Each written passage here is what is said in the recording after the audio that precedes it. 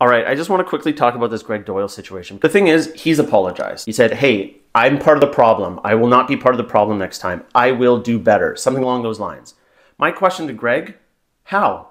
How are you going to be better? And I would love for the internet to do its thing and get this in his inbox, share it with him, whatever. And if he happens to take this seriously, wonderful. But my question to you, Gregg, is how?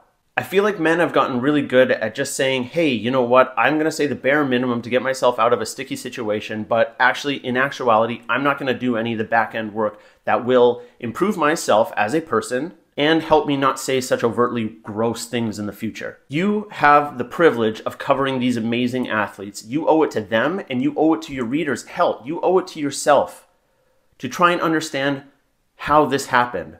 How are you going to stop yourself from easily saying something offensive next time? How? My assumption is when we say things like that so comfortably, those are the symptoms of an underlying thought, as a subconscious narrative that we have about what we're making comments about. It's the subconscious narrative. It is the underlying thought that the words came from. That's the problem. How are you going to fix that? You know what would be a great column?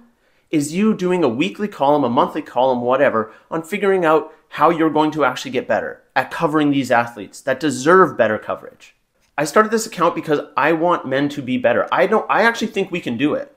I want men to do more. Small, consistent improvements day after day, that works. I've been on this journey for a little while. I find myself in the happiest position I've ever been in. And I think a lot of that comes from trying to make a more equal world, to try and look at the women in my life and figure out why I might harbor some sort of underlying resentment towards them and then work on that. It's not their job to deal with my outbursts, to deal with creepy sayings. It's not their job to deal with me. I've got to deal with me. I would like to see how Gregg is going to change this. Part of the reason why I made this account is so I can get in touch with more men who want to be better.